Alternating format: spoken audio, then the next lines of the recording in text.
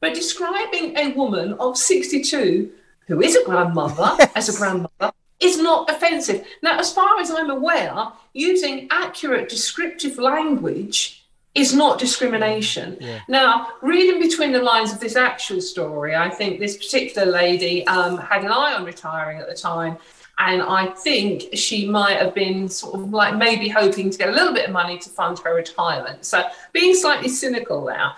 But I just, where do you draw the line with Kevin? Can we not discuss age now? I mean, you know, the line of things we can actually talk about without somebody getting upset or somebody getting offended is getting smaller and smaller. Now, basically, this lady's feelings were hurt.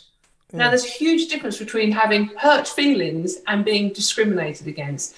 On a serious note, Kevin, you know, if you're talking about discrimination, proper discrimination is getting lost amidst this white noise of people being offended by stuff that isn't really offensive. Let's be honest. I mean, the term grandmother, the term middle-aged. Do you object to being called middle-aged, Kevin? Obviously, you're not quite there yet, but, you know.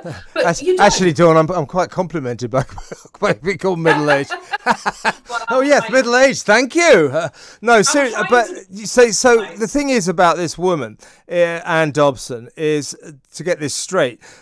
She did fail in her bid to get a wrongful dismissal payout. But the reason she failed was, A, because the judge said this was only an isolated incident. So he's saying that by implication, it is kind of wrong to call a grandmother, but also there was a technicality. She didn't get her claim in within the allotted time period. So, so there were technicalities as to why she lost the case, but the judge did say it was discriminatory to call her a grandmother. Well, what else do you call her? She is a grandmother.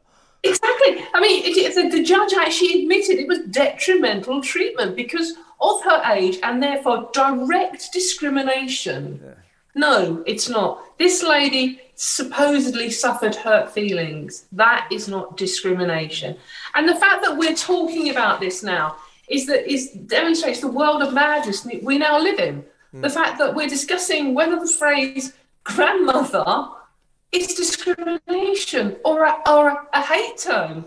I mean, how long, Kevin, before it becomes a hate crime to call someone a grandmother? Do you know what it is, Dawn, though? It is post-truth madness. The truth about this woman is she's a grandmother. She's actually said, I'm very proud to be a grandmother of 3 lovely grandchildren.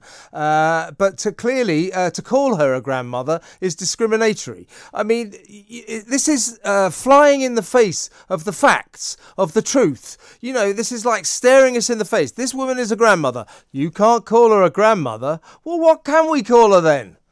Well, Kevin, operating on the principle that now calling someone a woman is on dodgy ground.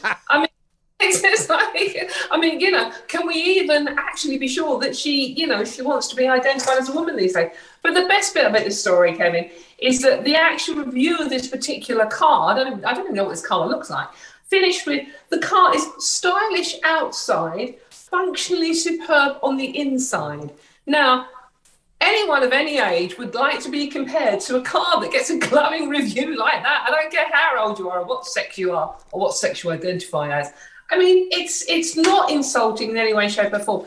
And I think, you know, the world is truly going mad when we actually view this as discrimination. Obviously, she was very sensitive about being 62, which is not old, is it, Kev? Certainly not, no.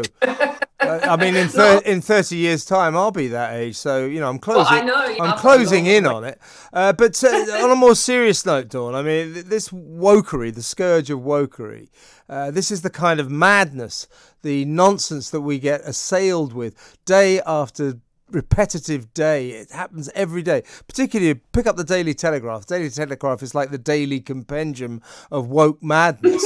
So, I mean, what can we do to stop this? The government has said, oh, we're declaring war on wokery. You know, we're not going to allow this madness to carry on. But they do. They talk a good game, but they never walk it. How can we stop this? And honestly, Kevin, I wish I knew. I mean, this week also you've had the Scottish government issuing a statement about the vaccine success in England and Scotland, saying pregnant people have now mostly been vaccinated. No, pregnant women. They are women. What is, you cut the word women now is a hate crime. Pregnant people. Isn't what it does that even mean? people who menstruate? That's another one, isn't it? I know, and who breastfeed. We do not chest feed, and we have cervixes, and men have penises, and all these things. It is now almost illegal to state facts about the human condition, about our biology, about our age group. It's madness. And the other one was, did you read this one, Kevin? The Scottish civil servants. Oh, the Z and the Zire and all that stuff. Requested to use their pronouns on emails. And if I see someone with their pronouns on an email, it only makes me think one thing of them, and I'm not even saying I can say what that is live on your radio program. I keep banging this drum, but you know what really annoys me about those gender pronouns? I mean, the one that was or the two that were making me laugh on the Scottish civil servant story were Z and Zer. And what does that mean?